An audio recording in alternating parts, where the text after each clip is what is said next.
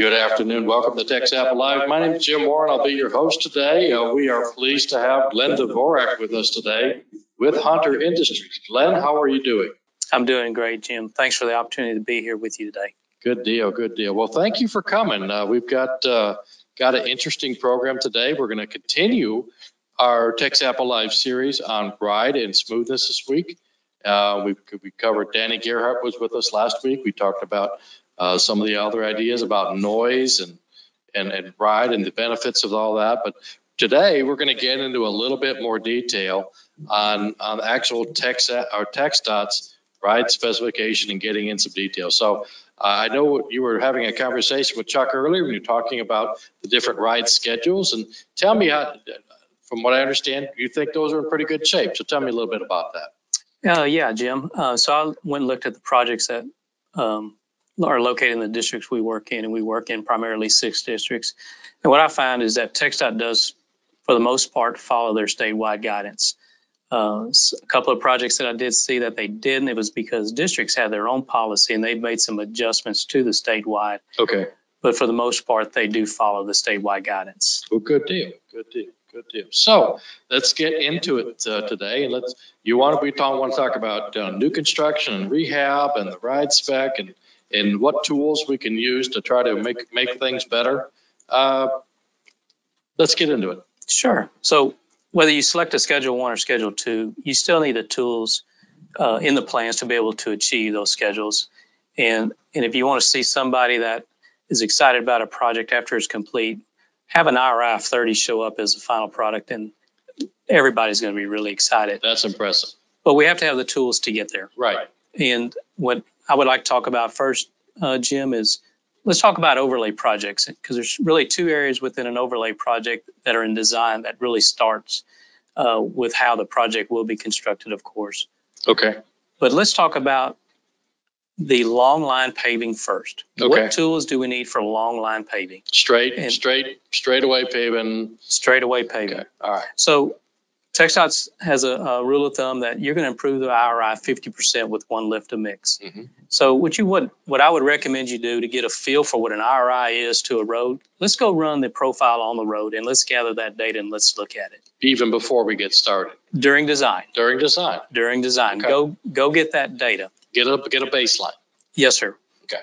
Because you want to evaluate it if that's an existing hot mix surface, if it's an existing seal coat, or maybe even a hot mix with crack seal. You want to understand what's on the road that you're dealing with. Okay. So once you have seen that and you want to evaluate even the localized roughness and the 1/10 of a mile sections that are out, that'll tell you, hey, do I need a continuous level up, or can I get by with a surface course, but maybe some spot tools? Okay. So what I would recommend is you get that data and look at it, but make sure you understand the texture that's on a road, because a seal coat is totally different than a hot mix surface. Right. The other thing I would recommend is you're going to go out there and you're going to probably want to do some spot locations. And so, Jim, if you don't mind, I'd like for you to put up a chart. So one of the difficult things that a designer has is to determine how much spot level up that needs to be on a road. Sure. And this is a simple thing that I would do. I would set my trip meter to 0, and I would just start driving down the highway. Don't look at the road. Okay. Because when you look at the road, first of all, you don't want to take your eyes off of driving. Sure. But you're going to make yourself feel stuff that's not there. Okay. So you're really just trying to get the feel of the ride, not the look of the ride. So you're getting essentially the seat of the pants. You're getting the seat of the pants. Okay. Is exactly right, Jim. Gotcha. So, but if I'm only doing 1 lift, like a surface course only, I'm going to pick up a lot more spots because I know those need to have attention. If I had a level up first and then a surface course, well, then some of these spots will be taken out by the level up, but others will need some spot level up attention. Okay. So what I've done here, I just drove down the road, and every 1/10 of a mile, if I feel one, it's noted in blue right here. And what this does, this gives me kind of a length. I can take a width and put an average rate. I usually used 165 because what happens with spot level up, the sections are longer than normally what I do because you got to take off in a landing. Mm-hmm. Or the other thing I'll do, if you look at like it's around mile point 15 on the bottom of the page, you see a lot of stuff real close together. Sure. I would set up that entire length as a continuous level up. So this is a way that I could identify how much spot level up. It is an effort. This particular project was 18.8 miles long. So it takes a while to drive both Sure. lanes plus passing lanes. Yep. But it's the effort that we would do during design to make sure we had the right amount of spot level up or an approximate amount of spot level up set up. That makes sense. That makes sense. So you're doing this on your own. Yes. But the district really should be doing this to determine how much. Yeah. Yeah, absolutely. So during design, you want to set up some spot level up because Right. not every road's going to be perfect, but go ride the road. If it's an existing hot mix surface, you can truly look at the IRI data that you received, and you can get a feel for it, and you can even compare it to the feel when you drive. But those that have like a seal coat surface where the texture is a little bit different, you may be getting some higher IRI values. This is an exercise you want to do to try to determine how much spot location, in this case, level up you want to do. So the IRI, if you just ran the IRI and it went through both the hot mix and the seal coat, it would pick up the seal coat as a rougher surface, even though it necessarily wouldn't. It's a rougher, it picks up more texture, so your eye's going to have a higher value. Right. But when you go out there and drive it by the seat of the pants, you're probably going to go, hey, this is a pretty smooth ride. But then you want to pick up these isolated areas for spot locations, and let's start with spot level up. And so this is an exercise that I always would do just to try to determine how much we need on the spot location. Gotcha. That makes sense. Jim, one thing that occurs with a Schedule 1 or a Schedule 2, like say, the rule of thumb is it's going to improve 50% each time. Right. But you're not going to fix all these really isolated areas that have a real high RI value because they will ultimately still be in the surface. They won't be as bad. They'll be minimized. But when you start doing this and you realize, hey, if I'd have done some spot level up there, this location would have been improved just like the rest of the road. Right. So if you've got 100 and your average ISO 150 starting out, but there's some areas in there that are maybe 250. Yes. By doing spot level up, you're not going to fix all the 250 stuff. You're going to it's going to improve, but it's not going to improve at the same rate. That's correct. As the other stuff is. But by identifying and working on those specific areas, then when you do your level up, then you're going to have everything get everything ready. In other words, some areas need three locations or three opportunities. Sure. And spot level up being an opportunity. It's not a smoothness opportunity, but it's an opportunity to get it to a good RI. I got you. Absolutely. I got you. That makes sense. Yes. That makes sense. So where do we go from there? Yeah. So now let's go look at the design. Okay. Whether you're going to do just a surface course or a level up. Let's see what we need to do from the standpoint of, do we need profile milling? Okay. What do we need to do at our bridges? Let's look at our fixed features, and we're going to go through some of those. Okay. But before we get off the long line paving, what I'd recommend is see how many smoothness opportunities you have, determine your spot locations and level up. And of course, pavement repair is always going to be part of any project, but that's what I would say is part of your long line process to address ride quality. So you've got a really systematic way of going through this to try to make it the best you possibly can with what you got. Yes. Okay. But not overspending in areas that you really don't need to, but fixing the worst first, but then building yourself back up. That's correct. Okay. Absolutely. Gotcha. So the next thing that comes in is actually fixed features, because we can do the best long line paving, but if we've got things in the way of the paver, they're going to show up in localized roughness. You're going to see them every time you ride the road. And the best thing I can say about fixed features is we want the paver to pave without being tied to anything. We want it to do its job. But to do its job, certain things have to be considered during the design phase. So let's just talk about bridge ends. Everybody likes to have that perfect bridge end, a good transition to it. A rule of thumb that TxDOT uses is 1 inch per 100 feet. That's great, not a problem.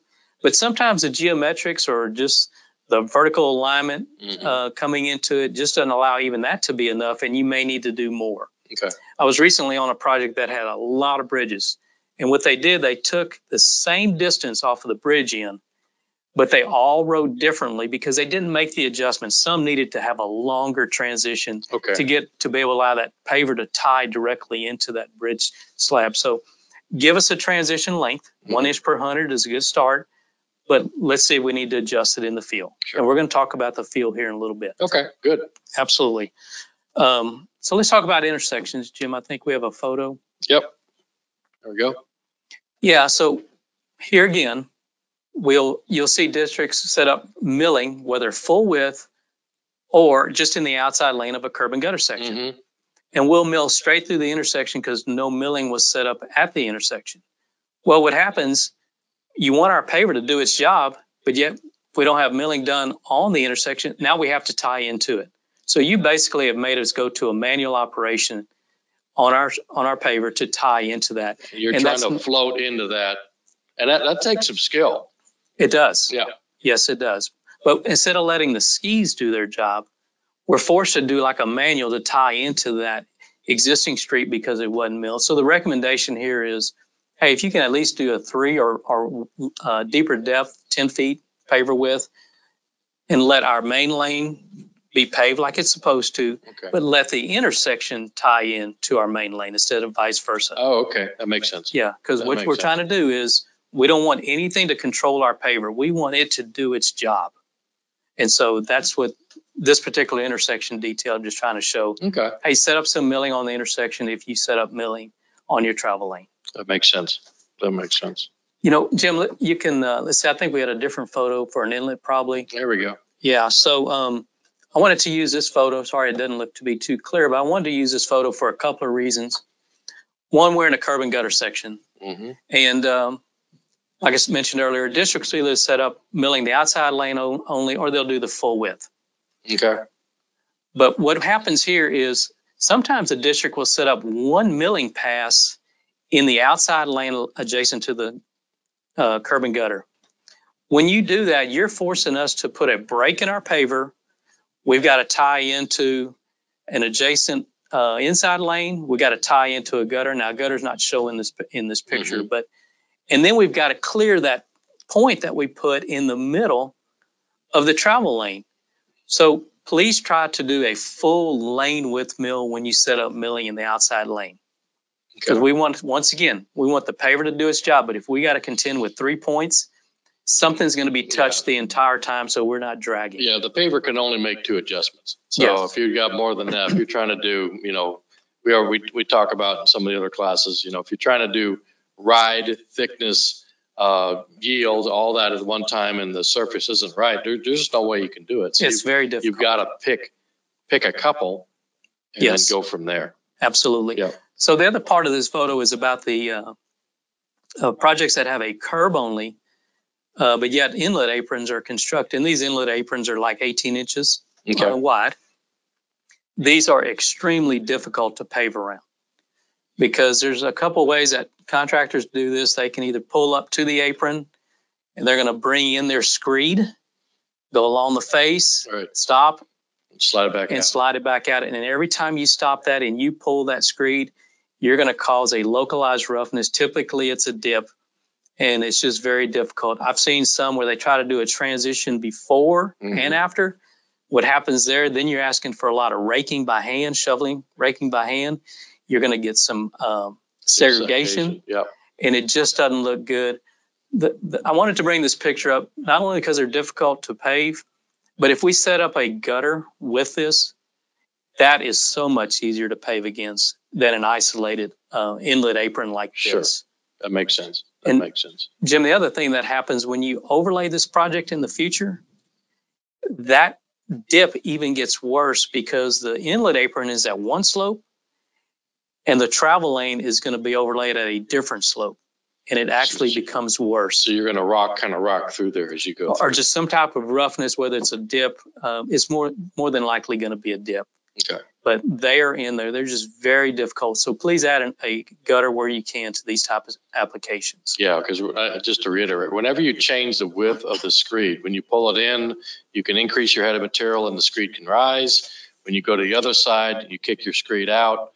Now your head of material can drop, and the screed typically drops. So you can actually get a rise and a drop. Yes. Within a very short period of time doing this. So it's certainly, as you're driving down the road, you're certainly going to feel that. So Jim, the point though is just like the intersection, let's have the right tools in the plan so the paver can do its job without any kind of disruptions to the paving operation. Agreed. So let's talk about crack seal. I didn't have a photo of crack seal. Everybody kind of understands that. The majority of the crack seal material used in Texas has crumb rubber to it. Mm-hmm. And so when a hot mix material is paved over it, you're going to get a reflective bump. And that's going to show up in your IRI data.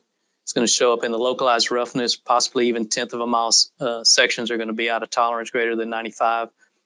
And there's a couple of things that I've heard that can work. One that I know works really well is to put a seal coat on it. Okay. It is one of the best mitigation tools. Another opportunity is maybe to use warm mix. I have not seen that or used that, but I just know the use of a seal coat first will eliminate that and take care of those reflective bumps that come through. So keep that in mind. Yeah, I think the other thing I just like to weigh in there is make sure you limit how much seal coat you put or how much crack seal you put in those areas. Sometimes you want to overfill those, and those will be the first to reflect up. Generally, if you're filling cracks, you want to keep them flush or just under. You don't need to overfill them, particularly if you're going to overlay, because that stuff's going to mobilize as soon as you put heat to it. I've seen situations where they did try warm mix, and it didn't mobilize that crack seal up, but it does work. So, so there's, like you said, there's the seal option, the warm mix option, but make sure when they are sealing, they're not overdoing it, even though they're just keeping it right at or just underneath. Yeah, absolutely. Another area that is always common is our manhole and water valves. If they're sticking up too high, we got to do something. We're going to pave up to them. We're going to lift up and go over them, or hopefully they're low enough where we can just pave over them. But a lot of times what we encounter, Jim, is when it's like an old section of town, they want us to mill the road and they want us to put it back to a cross slope. It's just gone through a lot of maintenance work. Sure. When you do that, now those manholes may not be at the right level or at the right angle. Right.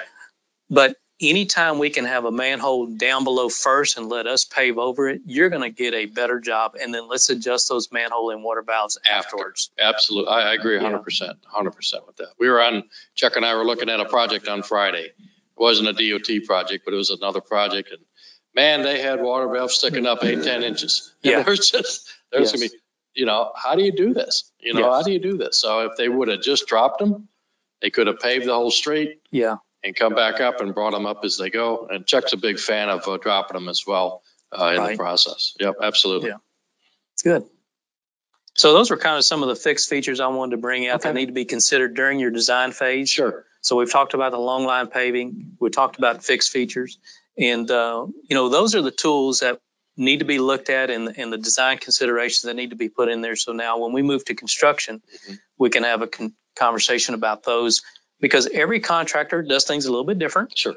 And so we want to visit with TxDOT and have a plan for each one of those. Good deal. Good deal. Good deal. So where do we go from here? So let's talk about construction. Okay. So together, the inspector and the superintendent, let's look at the plans and see what tools are in there. Did they put some spot level up? Is there some spot milling in there? Maybe there's some continuous milling.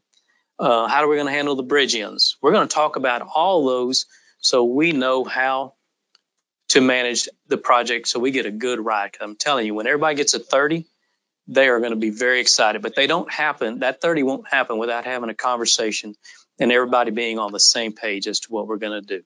And have that early enough to really develop a plan. Don't show up Monday morning ready to pave and say, okay, now what are we going to do? Have that discussion ahead of time. Have a plan. Have a contingency plan. If you find something or something goes wrong. But yeah, absolutely. I mean, if you plan for success, you've got a chance of succeeding. If you just show up, you're going to get what you get. And I think that's where there's a big opportunity there for everybody.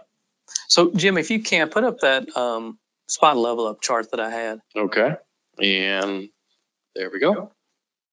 So actually what I've done with this chart on this particular project is I went out there and just identified spot locations. And I do know I have spot ACP level up at the top, but that was to help designers. But I can use this for construction.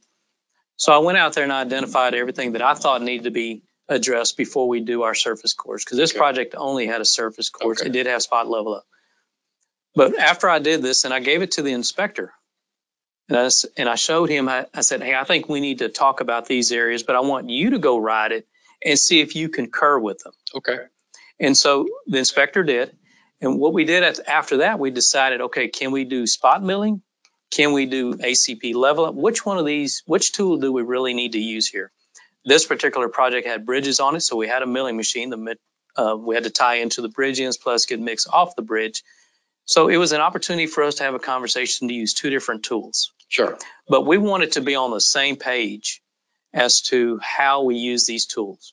And so it goes back and forth, and everybody's idea is good. Mm-hmm. Everybody needs to participate and have a buy-in because it's our project. When I say ours, we're talking TxDOT and the contractors. Gotcha. And so we went through this exercise together to make sure that we're on the same page and we're going to implement these particular tools. That makes sense. So you're using, like you said, all the tools in the toolbox. I can use a milling machine in some cases. I can use some spot level up. I can use a combination of them in other areas, but really trying to develop the best solution for the particular project that you've got within the construct of, or the confines that you can work within. Yes, sir. Okay. Awesome. So, Jim, one other area that is a good tool, of course, of milling. And districts will set up a full width mill, for example.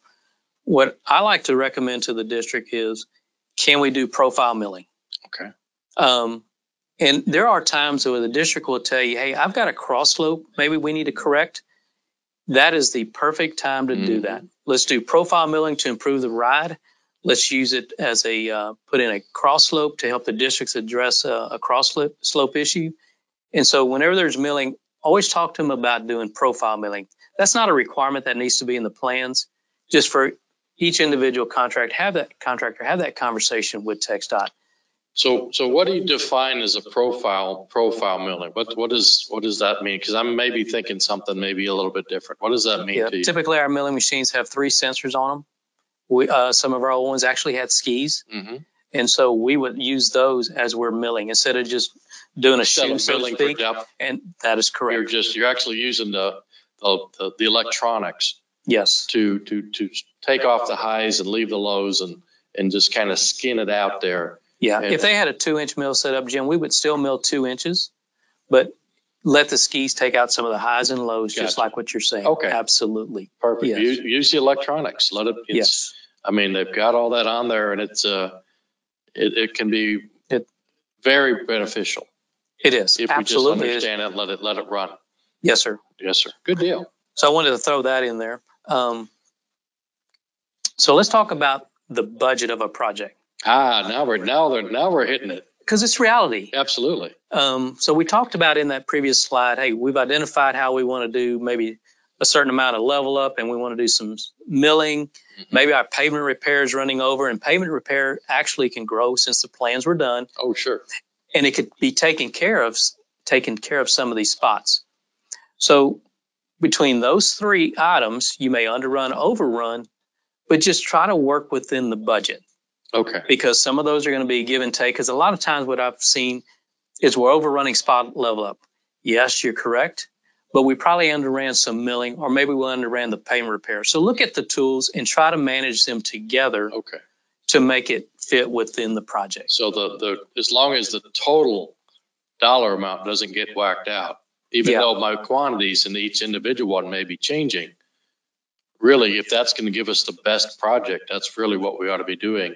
As you said, using each of those tools in the appropriate place for the appropriate reason gives us a better product by just, as opposed to just, changing. I mean, those plans could be 2-3 years old. Absolutely. Yes. And with the freeze that we had this year, undoubtedly we've got some areas that have got maybe some more damage than other areas. Maybe they can, within the context of the project, maybe do some of that tool swapping, if you will. Yeah. And still get a better job than they originally anticipated. So, Jim, what I found, the person in design, when they go and they verify how much pavement repair needs to be done, not just select a number and put in a percentage. Okay. We appreciate the effort, but we really need a closer number. Yep. And they make an effort to determine how much spot level up needs to be in there and the milling. You're going to find those tools are pretty interchangeable, and they're going to fit the budget of the project. And they do fit. But that effort has to be done in design. Yep. Absolutely. Yeah. I mean, I was just looking at a project the other day, and it was like, well, there's 10% of the milled surface, for pavement repair. It's like, well, what is it? Is it 3%? Is it 20%?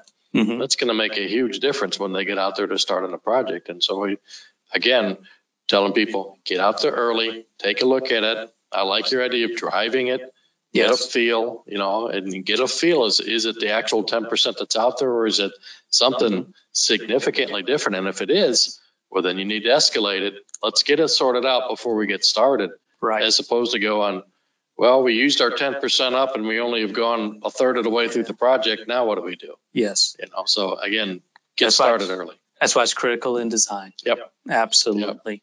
Yep. And Jim, what I would share, what we're doing here on these spot locations, once again, you're going to improve the ride with a continuous course of, say, a level up, 50%. Okay, you really will. But this little bit that we're doing here is what takes the project to the next level. This effort here is what it gets to win a TXAPA award. And we're in the midst of rating them right now. So it is. Tell me about it. I mean, you've driven a lot of roads this year to rate these. And so you're seeing the benefit of this kind of activity. Yeah, the detail is appearance.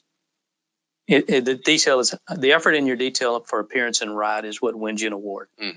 But a paver can't just do it by itself. It needs help. Right.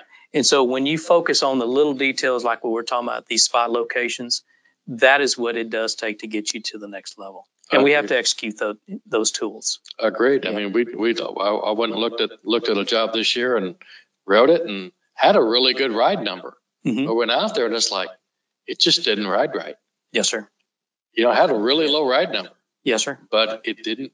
It had chatter in it. It had all this other little stuff. All the little stuff, like you mentioned, the little stuff matters, and it ended up not doing very well from our perspective. But that's why we go look at these things. Yeah, and just one more comment on my chart. Look, this is something I just did for myself to help me evaluate how to come up with a quantity of a level up, and for a couple other reasons. An individual may have a better idea, and that's wonderful. I just wanted to share this with y'all today. Good deal. That's great. So now let's begin work. We all have a plan on what we're going to do in the field, and a superintendent all superintendents have different idea on how they want to execute the tools. They may want to do some of the spot level up at the end of the day, or maybe bring in another crew. Just have a conversation on how they'll work those tools in. Sure. But once we start the long line paving, whether it's a level up course or the surface course, at the end of each day, let's bring in the all hands form in that TXAPA has worked up. Y'all have done a great job of identifying things to look at. This is one of the areas that need to be looked at. Are our tools working? Are we getting the ride out of our level up, out of our surface course? And if not, what do we need to do different? Just don't let it continue like this project is 18 miles long and then have a discussion about it. That's not what we want to do. Yeah. So bring in that all hands form to discuss the entire project, but use it also to focus on the ride quality. And did we use the tools in the right spot? Yeah, that daily debrief, as other people, Chuck calls it, I call it, and the all hands idea is getting that feedback. And if you get a chance, go back and ride it. You know what it was before. Now you've seen what the improvement is. Are we going to continue that with your chart here? And is this working? And if it's working, let's continue on down the road with it. Yes. And but like you said, we're not going to wait till we get to mile 17 out of 18. We want to look at mile 1. We want to look at mile 2. We want to look at every mile in between.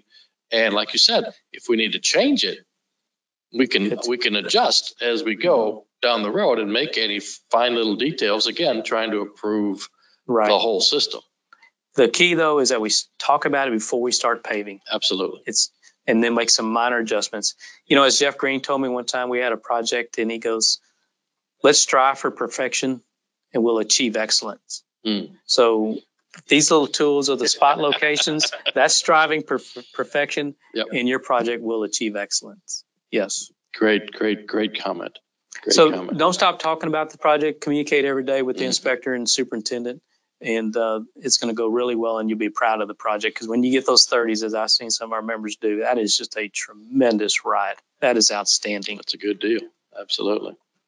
So, Jim, a couple of things I talked about in here was really bringing in some like original roadway design. And so when you talk about like new design projects, you can talk about constructability.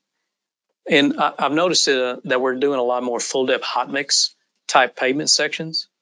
A recommendation I would give to the districts on that is give us 2 smoothness opportunities after we do the lower courses. In other words, don't do the level up by mill and inlay each day and give us only 1 surface course. Okay.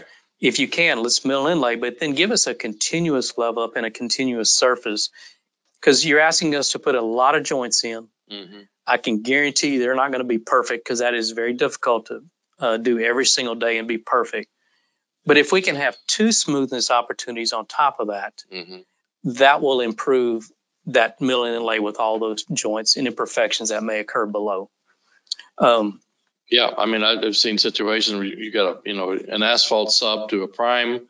A lot of times they're not the same, and the prime's doing little bits and they're going to bring it in the contractor, and you've got all these small little segments. Yeah. That you're trying then at the end, trying to make a silk purse out of a sow's ear, if you will. Yes. And you may not be able to, but if you have, like you said, 1 continuous pass over the whole thing.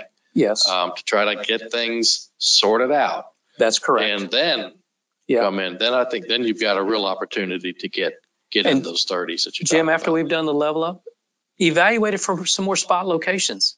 It's okay. Mm-hmm. If we can put some mix in there and get it out, get that dip out before the surface goes on, that's just a good practice, and we need to be able to do that. Good point. The other picture we had up there earlier was about that inlet apron. Yeah. And like I say, I just encourage designers to add a gutter to this. We can pave along a gutter by having a ski along the lane line. We can use a string line over the screed mm-hmm. along the curb. Mm-hmm. And then we can do like a 1 foot extension, and we can play with that 1 foot extension to tie into the gutter. But we have 2 skis, right. Call them skis, right. improving the ride. But we can tie into a continuous gutter. This situation here was just so difficult, and they're always going to be a difficult spot in the future, even when they do overlay. So I just wanted to bring in some new design type of ideas. Yeah.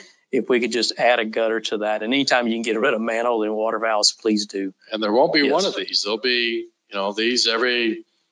It's not like there's just one of these on the job. There's a bunch of these on the job. They're probably less than, they're all different, but you can have some that are 200 to 300 feet apart. Yeah, we saw a job last week. I was like, okay, because I know you're coming in to do this. And I was like, that's what he's talking about. And there it is. Yeah. And there it is. And there it is. And there it is. And the crew trying to pave that would just be having a heck of a time. So kind of, Jim, what we've talked about is so far is we want the paver to do its job. Right. We don't want to have it be tied to something that we got to match. We want the skis to do it themselves and find a flexible way of tying in. Right. Streets, those inlets. We want the milling width to match the paver width. Don't do that 7 foot pass. Set up the 12 foot so we get a good straight line across there so our paver can do its job.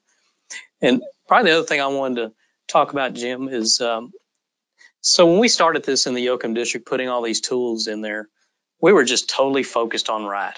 I mean, that was our number one thing. We wanted to have the ride because we know roadways with a great ride are going to last longer. Yes, demonstrated. They just do. Yep, demonstrated. But here's what we actually also got out of this. When we did those tools first, with or without a continuous level up, it allowed our surface course to be paved at a consistent depth. Yep. When it's paved at a consistent depth, you have a better opportunity to have uniform densities in place airvoids. Absolutely.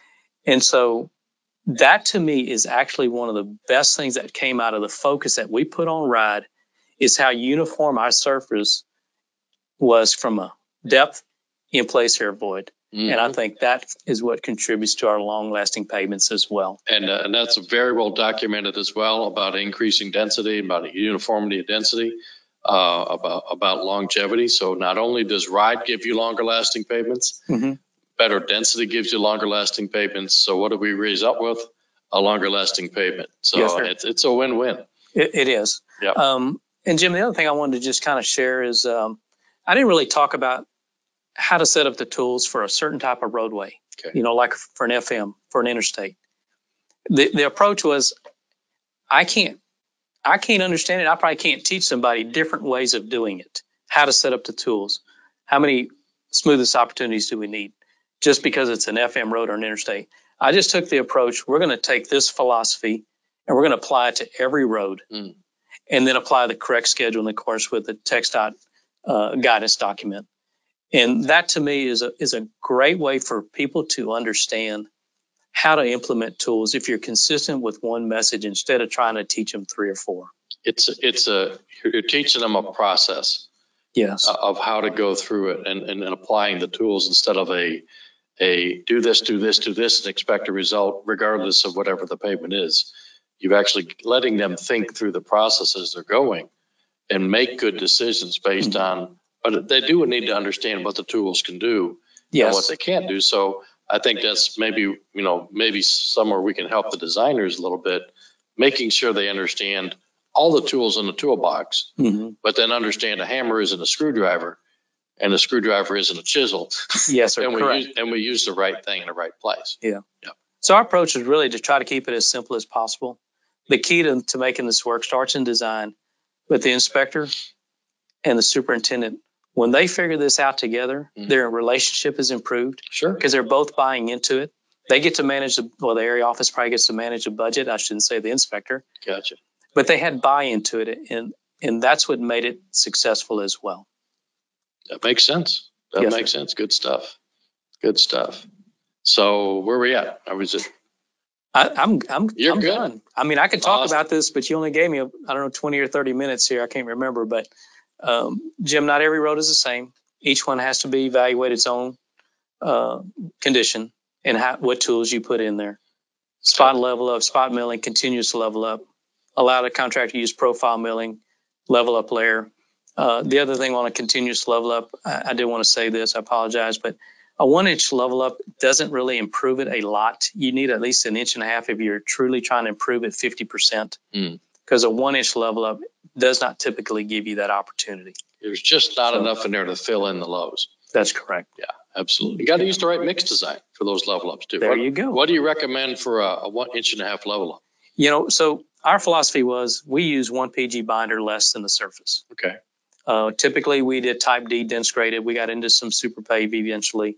We didn't have SMAs, but typically our philosophy was whatever's on the surface course we put below. Okay. And we use 1 PG grade binder less. And typically, it was all type D dog mixes. Okay. Very good. Very good. Well, Glenn, I appreciate you coming out today. I thought you did a great job. It's really good information, good for everybody. And again, just there's a lot of little details when it comes to smoothness. There's great benefits with this whole process, but we have to look at we have to sweat the small stuff in order to get these smooth rides. And I think, like you said, we get a smooth ride. We also have our opportunity to get a better overlay on the top. The finished surface has a better chance of being uniform and proper thickness and getting the right amount of density, all of which is going to give us longer lasting performance. And great job. So Glenn, thank you so much for coming out today. I want to thank everybody for tuning in. Be safe, take care of everybody, and ever forward.